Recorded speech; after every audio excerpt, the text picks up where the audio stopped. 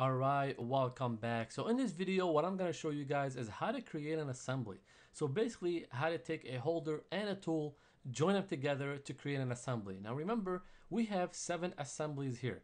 To create a new one, you can't just right click and create new or anything like that. You actually have to come over here to the top and select assembly.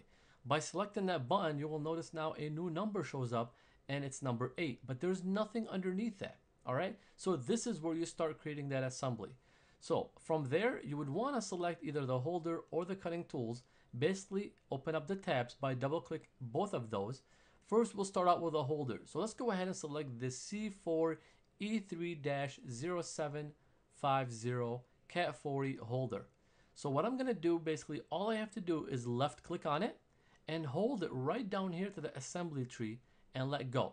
And you'll see that the holder comes up, and even the assembly itself is called the holder for now.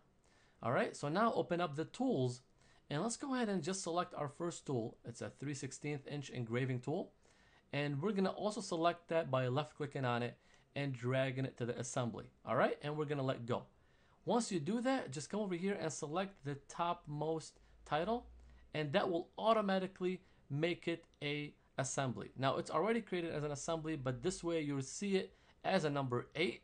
So now you'll see that you have 8 assemblies instead of 7 assemblies. All right, so this is very easy. So basically all you need to do is open up the holders, open up the cutting tools, and drag them both right here under the assembly tree, and your assembly is created. So now you know why in the previous videos I showed you guys how to add in some tools and add in some holders. This way it's easier for you to create those. And obviously you're not just limited to whatever's in there, you can create your own holders as well as tools.